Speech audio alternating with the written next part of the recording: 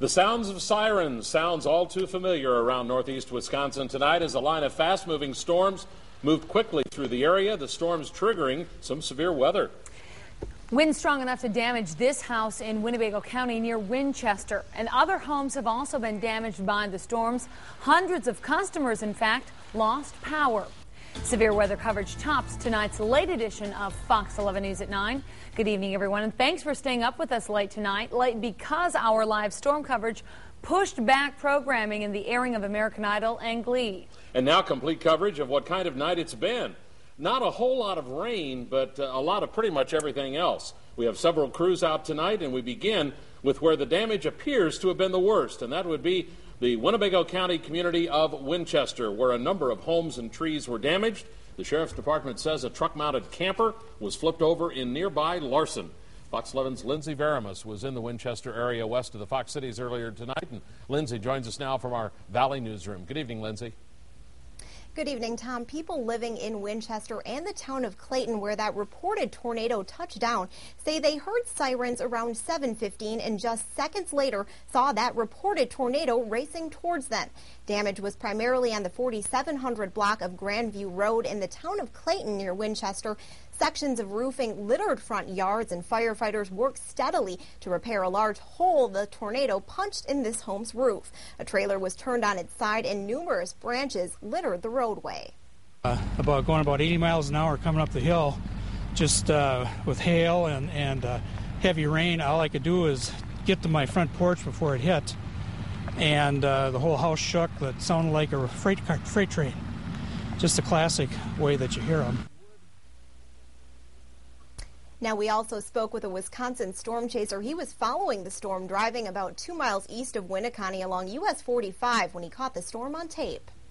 I think this seems to be the major area of damage that I know about in Winnebago County. I don't know what's happened downstream here over the lake and so forth.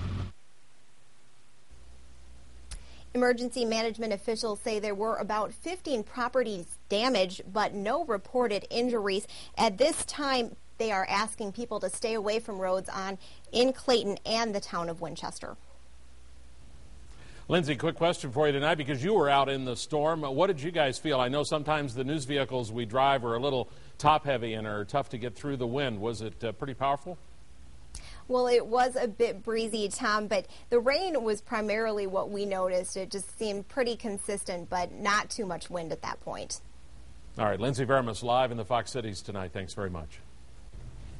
All right, thanks very much. Moving on, just moments ago, we received some home video from a view that was reported a tornado in Winchester.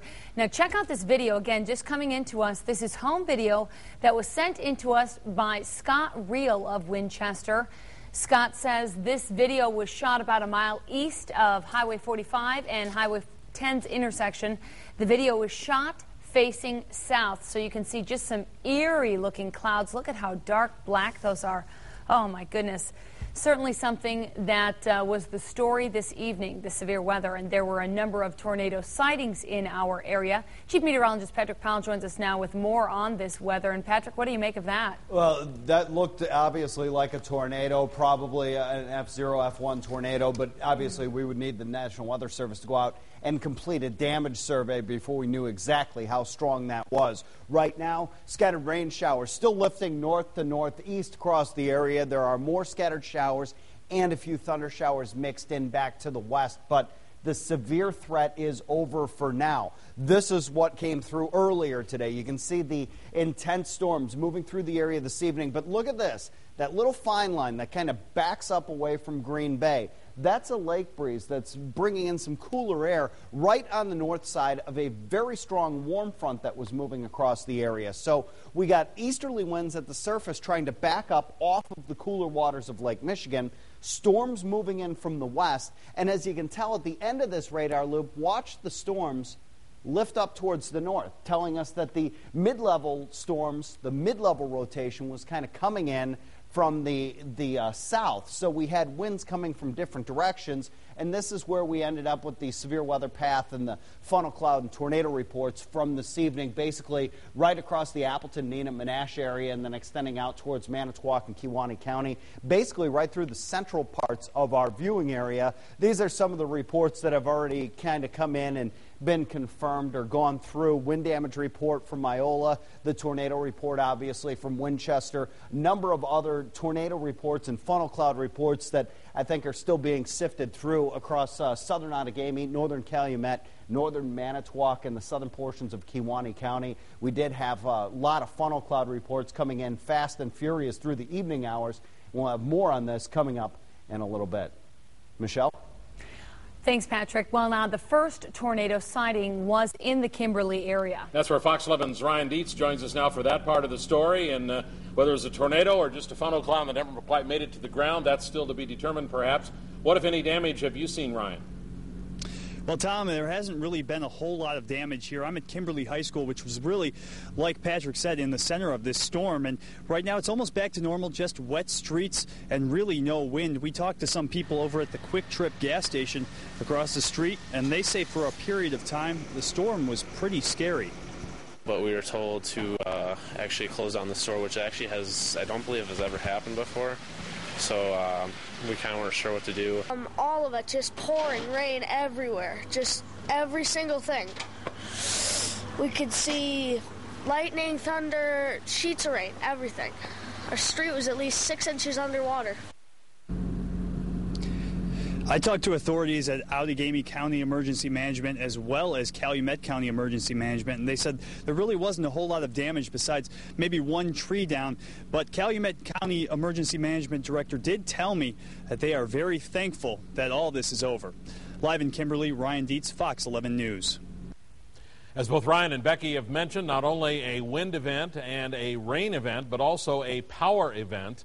At one point tonight, a couple thousand customers around the area had lost power.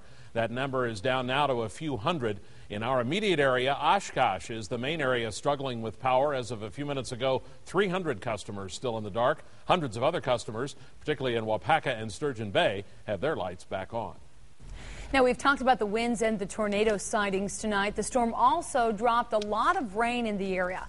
Patrick is back to let us know just how much rain we received tonight. Well, it was really the central and western portions of the area that got the brunt of the rainfall. Sometimes it's deceiving because it comes down so quickly that it starts to accumulate very fast. Watoma picked up only 0.08 of an inch, and then Shawano at 0.31, Green Bay at 0.29, Clintonville picking up almost 2/3 of an inch, and that came down in a very short period of time. Here's a look at the radar estimate of rainfall, and you can see a little spike here running right through northern sections, running to the Wapaka area, and then it kind of fizzled out a little bit, another intense portion just to the west of Two Rivers. But most of the area picked up, say, 1/4 to 1/2 inch of rain, with higher amounts coming in inside the individual thunderstorms that kind of trained. And we are going to see more rain during the overnight hours, but right now it doesn't appear that we have much of a threat from flooding. Tom, Michelle?